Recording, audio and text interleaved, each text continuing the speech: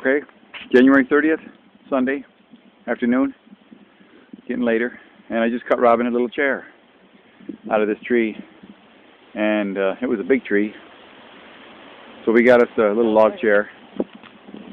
Yeah, I gotta trim it some more, but anyway, I made my first stump chair. And we're just clearing a little bit out here. We got the perk test done yesterday. You can see the propane tank over there by the building.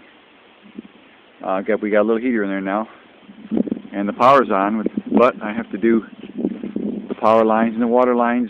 The water's not here yet, septic's not here yet, but within a couple weeks. So that's today's progress. Over and out.